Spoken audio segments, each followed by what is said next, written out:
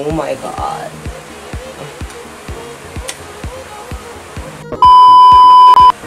Hi guys, welcome back to my channel, and this is Timo.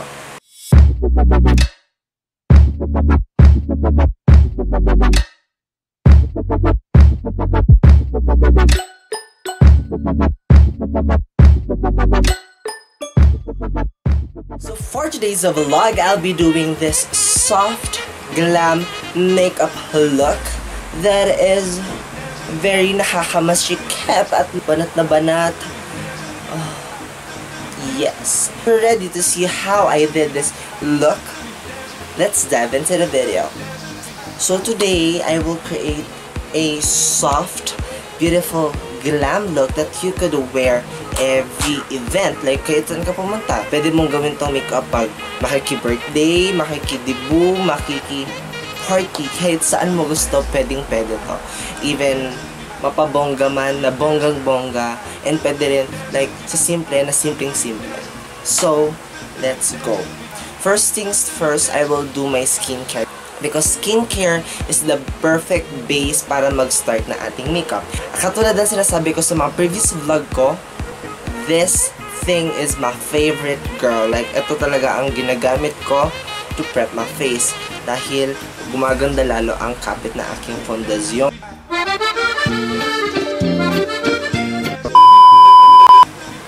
Super unhygienic naman kung ganito yung kung fingers gagamitin mo. So, mas maganda may spatula. So, mag-scoop lang tayo ng saktong-sakto lang sa ating face, and lagyan lang natin sa ating kamay and put it in our face.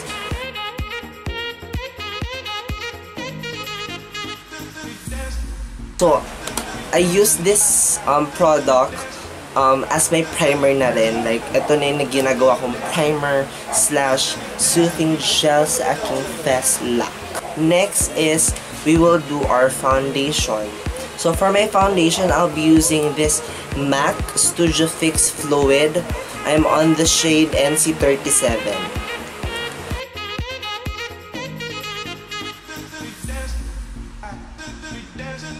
Time for concealer. For my concealer, I'll be using this Maybelline Fit Me Concealer, and I will just highlight my under eyes and cover those bags.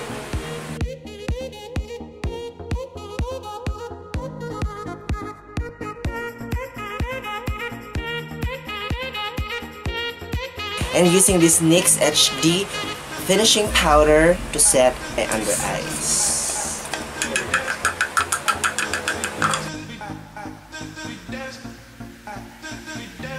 And to set the rest of my face, I'll be using this my Perfect Color Primar Plus powder.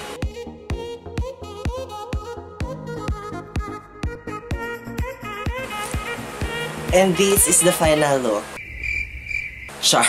So I'm done setting my face. I know it looks dusty, pero kailangan natin yan para mag-last ang ating fondasyon or ang ating makeup throughout the day. So, let's set it. I'll be doing my brows off camera and I'll be back.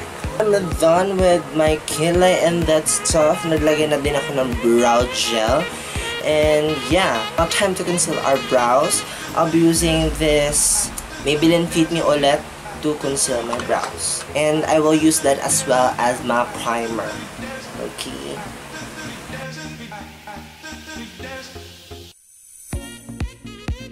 Now, conceal and prime na ang ating lids. Now, let's proceed for our eyeshadow. For my eyeshadow, I'll be using this Lutik Makeup Eyeshadow. And ito yung sinabi kong favorite ko din dahil ang ganda ng mga shades, super browns and like warms lang siya. First kong gagamitin is this shade. Itong nasa upper left corner na shade. I'm using this bigger brush. So, gagawin ko is paangat ang ating eyeshadow. Simple lang tong eye look na gagawin natin. Like, konti lang yung mga color na gagamitin natin.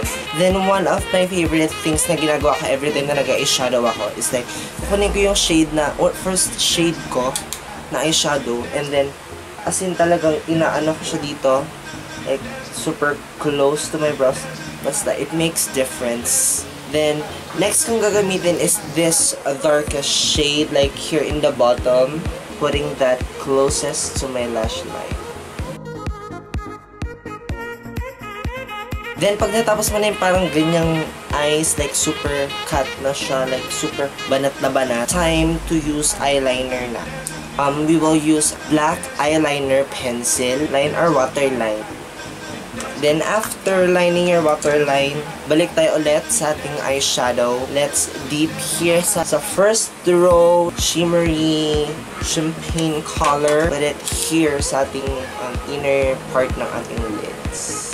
Use an eyeliner, liquid eyeliner, and eyeliner ka lang, sis. Medyo hinabaan ko yung eyeliner ko para ganan ang ating gagawin sa ating eye look.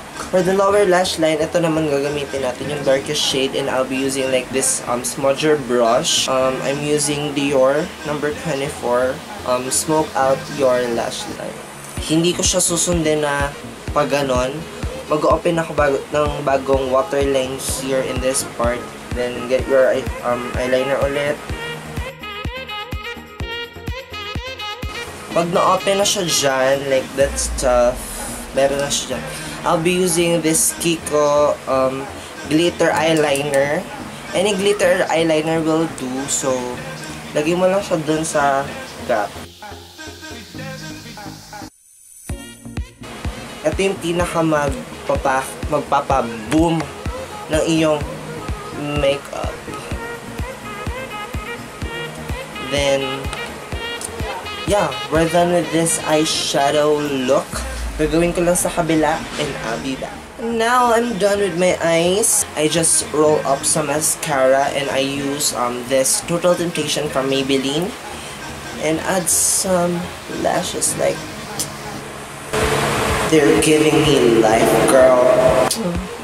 Now, time to remove the excess powder. Dahil gusto ko nga mas flawless akong tignan, I'll be using this Avon True Color, yung sinabi ko sa inyong ang ganda rin. So, habang the-dust off ko, mag-apply ako na to. I-dip ko tong brush and do like this para mas highlighted tayo, sis. Like, this makeup tutorial is very Patrick Star talaga. Powder on powder, like, girl, she's flawless. See, ang flawless na tignan. She's Patrick Star. Time for my bronzer. I'm using this Face Trio from EB Advance.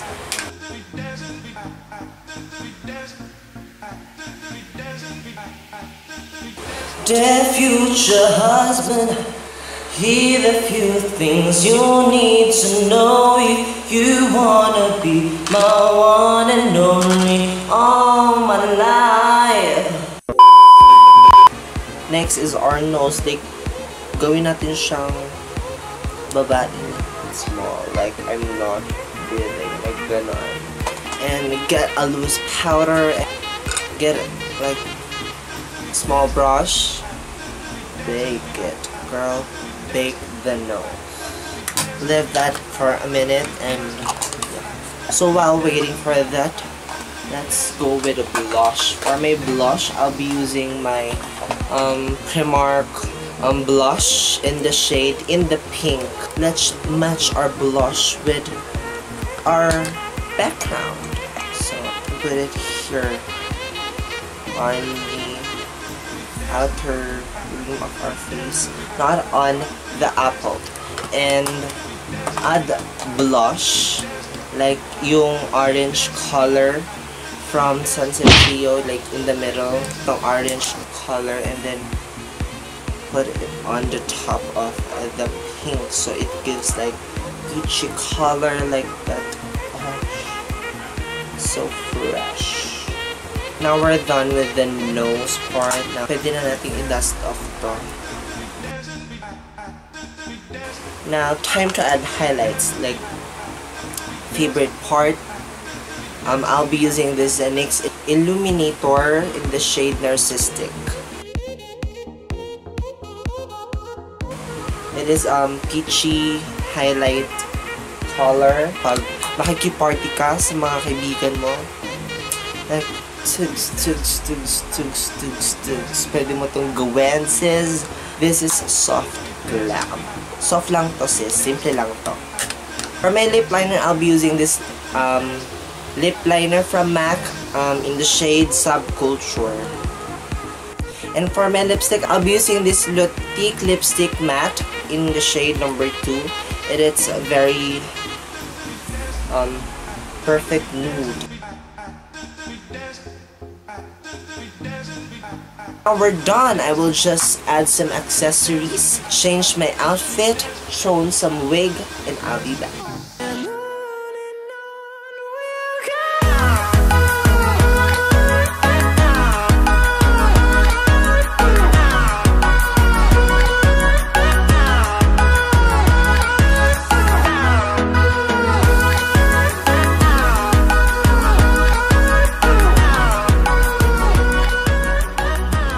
So if you enjoy watching this kind of video, don't forget to like and subscribe on my channel. Click the notification bell to be part of our family. And hope to see you on the next one. Bye!